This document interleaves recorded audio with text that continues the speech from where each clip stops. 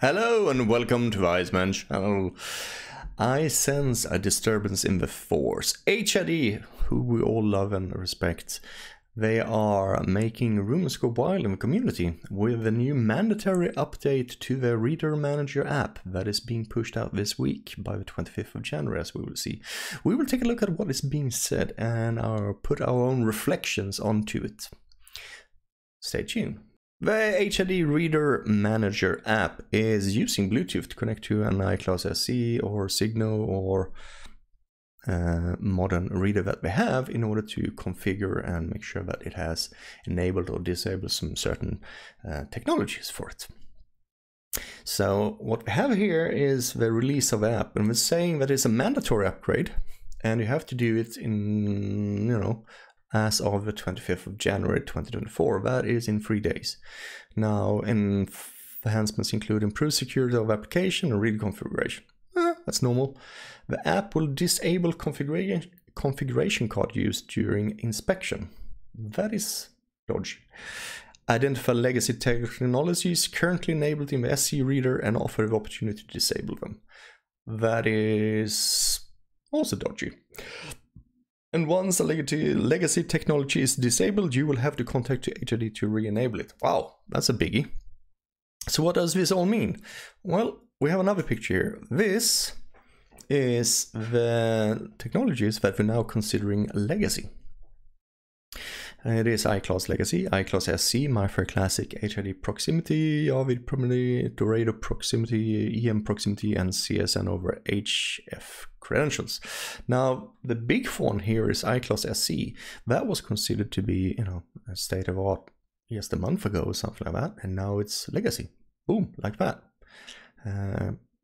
We did a coverage with Evil Damon about CSN over HF credentials a month ago. You can watch that.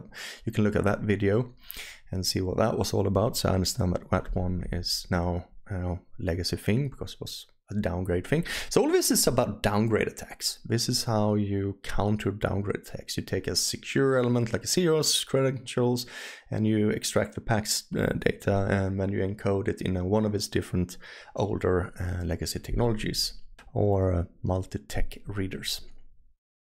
Now, they also made a whole document about this one, safeguarding against legacy downgrade attacks. This is a 5-page PDF from them talking about downgrade attacks. Now, this is a complete turnaround. This is a 180. Remember that the Cedar app using for Flipper Zero using a SAM, a genuine HID SAM, in order to read out the PAX data from a CEO's credential, was released over 10 months ago for Flipper Zero, and it was nothing. Nobody cared, nobody said anything about it. As long as we were selling the genuine SAMs, everybody seemed to be happy about it. In November, we started seeing that SAMs was not longer available to be bought. You couldn't buy them anymore because we started using it in the Proxmark and everywhere else in order to do this, because pen testers and everybody realized this is a good way to perform tests. And then IPVM did an article series about downgrades attack and what's going on, and I think this is what put the real pressure about it. This is most likely what IPVM has announced. We also made an article today about this reader changing as well. So I'm pretty sure that the whole scene got more aware giving the IPVM's coverage about it, because before they didn't care. So you have this, they care about downgrades attacks. All right. The SC being disabled as phased out as a legacy is very strange to me. However, it's usually based on iClass.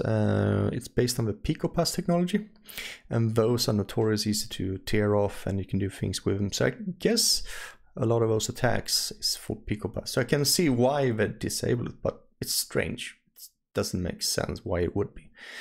Another thing that would be, strange when we look at it is the second thing we're talking about here, and that would be disabling configuration cards use during inspection. Why would they have to do that? Why did you need to disable that one? I think, if you add these things together, that it's pushed out, it's a mandatory change, and they're doing things and disabling things straight out of box like that, something is going on that we're not knowing about.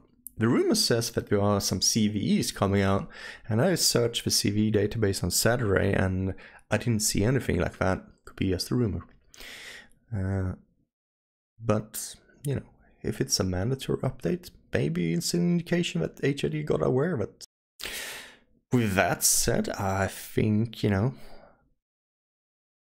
if you let me know in the comments below your thoughts about this and this whole scenario, I would appreciate it very much. And as always, if you liked this video, please subscribe and smash that like button. Feel free to become a patron and support my work. Do whatever you want to do. Just shine your love over me. And I hope you enjoy this section of the news. Iceman out.